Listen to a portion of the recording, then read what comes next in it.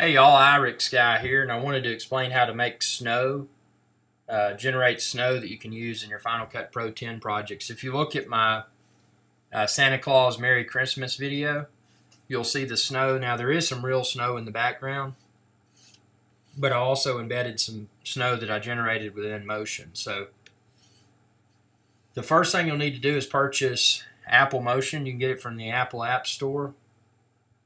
Launch Apple Motion. Once you go into it, you're going to select Motion Project, but first I would check your settings. Typically I use broadcast 1080 at 59.94 frames per second NTSC, but you can use whatever setting. So double click on Motion Project, and then once you do that, what you'll do next is go into Library within Motion,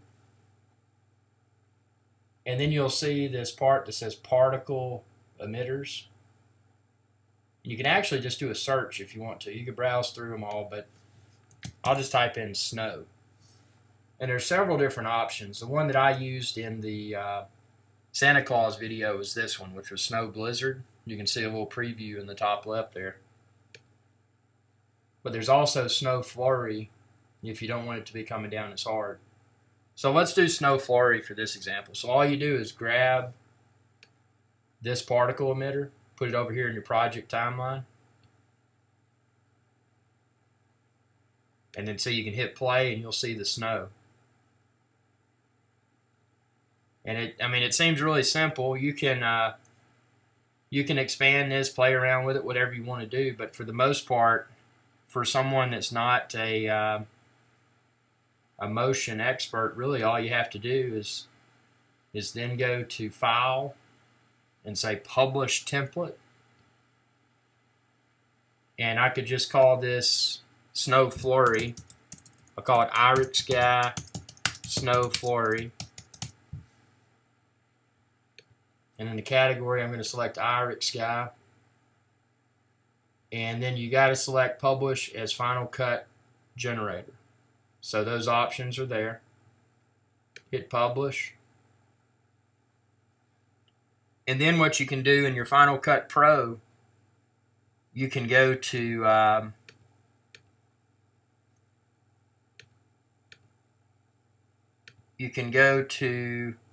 it's pretty simple. So you'll see, and I don't have Final Cut on this computer, on this monitor rather, but the box within Final Cut that says Show or Hide the Generators browser. You'll go there, and then you'll select the place where you place this, and in my case it was Irix Guy. And then you'll see an effect that says whatever you named it. In my case I named it Irix Guy Snow Flurry. So what you can then do is just drag that on top of any of your projects or put it in the background, however you want to layer it. And that's how to make snow for your Final Cut Pro 10 productions. Hope this video was of value. Share this video with others. Subscribe. YouTube.com/Irix Guy. Y'all have a good day.